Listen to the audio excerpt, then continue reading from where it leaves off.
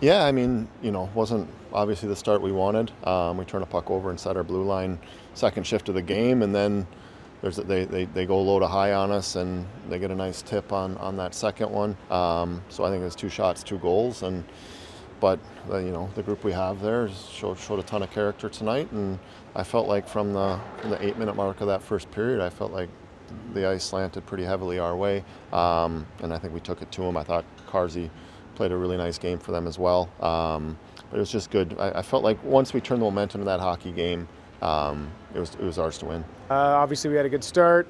Our second was okay, and then obviously there was a lot of penalties throughout the whole game. I thought our kill played well, and I thought Sheffield came hard in the third, and I didn't love our third, but we got a point out of it. Kevin Carr perhaps didn't deserve to be on the losing team tonight, did he?